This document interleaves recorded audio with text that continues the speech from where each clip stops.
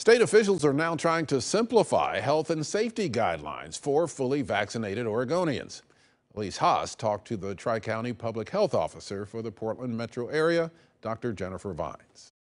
Dr. Jennifer Vines says they have a couple of priorities at this very moment. A large part of their team effort is really getting vaccines to people who are eligible in a way that is easily accessible to them. Then from a prevention standpoint, Dr. Vines has largely worked on trying to simplify and clarify all of the different recommendations about when to quarantine and what to do if you are vaccinated.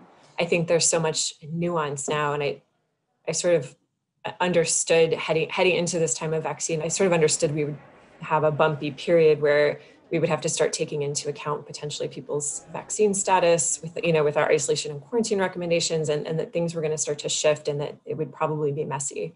Public health officials say people are considered fully vaccinated 14 days after their final dose of their shots.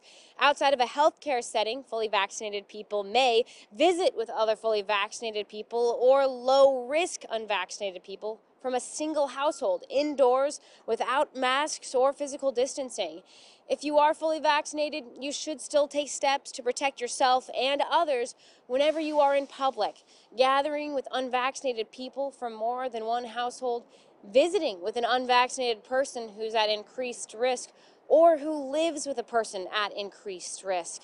They say you should still continue to get tested for COVID-19 if you have symptoms, to follow the guidelines from your employers, and to abide by all of the CDC's travel recommendations and requirements at this time.